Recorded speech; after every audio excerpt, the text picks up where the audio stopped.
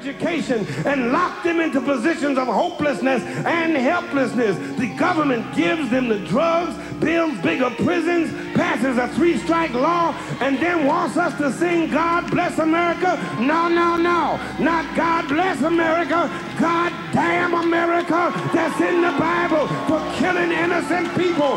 God damn America for treating us citizens as less than human.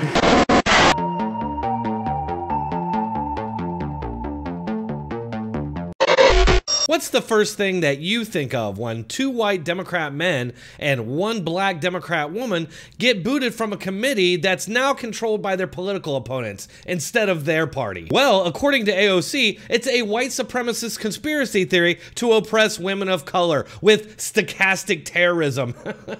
Of course! Do you feel safe sitting there with him? I think it's uncomfortable. Serving with people who engage in what many experts deem stochastic terrorism. Which I really cannot stand the way she talks. It's just dripping with condescension and totally undeserved arrogance. So yeah, as we know, the experts are never wrong. And just who are these experts anyway? We'll never know because the reporter never asks her. He makes zero effort to find out because he knows that she would look like a complete fool with no response. So what is stochastic terrorism?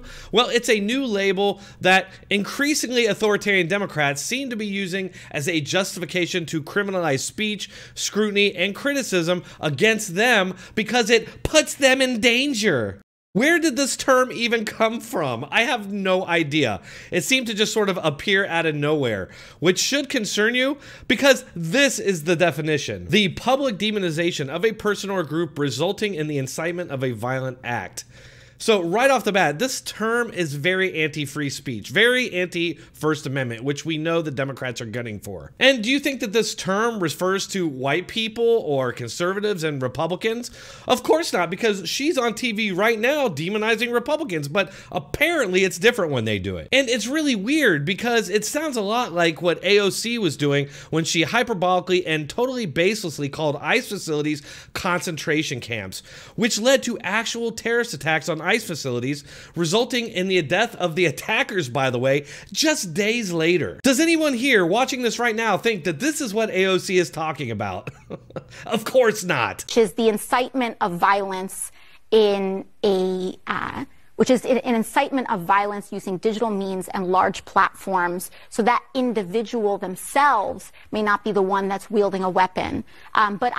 What was she even saying there? It was almost like she sort of realized what she was saying mid-sentence there and then tried to muddy the waters with a bunch of gobbledygook. I'm really not sure what she said there. Let me just kick it back real quick. See if I'm alone here. Of violence using digital means and large platforms so that individual themselves may not be the one that's wielding a weapon. But I have had to ride as a... So she seems to be saying that, just like the definition that we read, it's if somebody gets incited to violence and it's that individual's fault for whatever they said. Now, of course, you know, you could apply this to anything. I mean, you could apply it to the mass media. You could apply it to her, like I just said, in reference to those ICE facilities.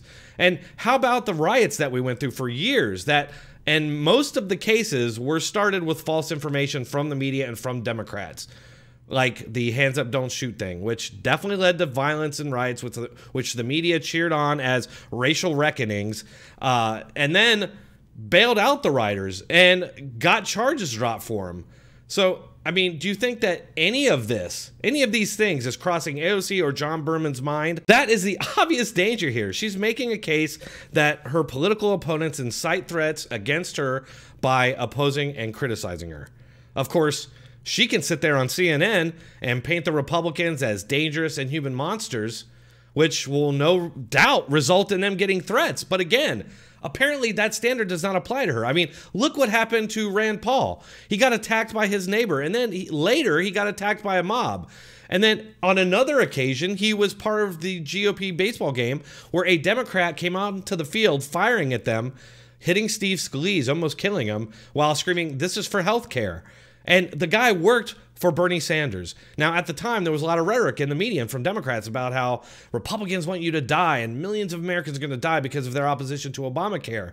But do you think that stochastic terrorism applies to that? Of course not. We never heard of that until just now. Okay, so this is where it gets good, because not even CNN's John Berman, one of the most partisan people on TV, obviously a Democrat operative, not even he can buy what AOC is putting out. And shift for both white guys. So that's not about race, but this is? Well, you know, I think when we look at all three of these, first of all, when you look at Swalwell and Schiff, get ready for the deflection. Their targeting and the Republican Party's targeting of all three of them have always been about campaigning, and it has always been about the perspectives that they bring. Okay, that's called politics in a democracy. Yeah. One side disagrees with what the other side says, their message, and they campaign against that because they believe they have the better ideas. I'm confused. What exactly is the problem here? I'm so tired of these people lecturing about democracy, but they think only they should have free speech, and apparently they should only have power because if they don't have power, then democracy is over. I mean, now she appears to be saying that Republicans doing what any politician has ever done in the history of America is somehow now terrorism. It is about political revenge in the case of all three of them. So what? Political revenge for Adam Schiff for his work on the impeachment of Donald Trump. Political revenge with Eric Swalwell in the incisive, Swalwell was a CCP asset, his probably incisive still is. ability to communicate against the Trump administration and the wrongdoings of the Republican Party. And in the case of Ilhan Omar, I believe that hers is absolutely especially amplified with racist targeting.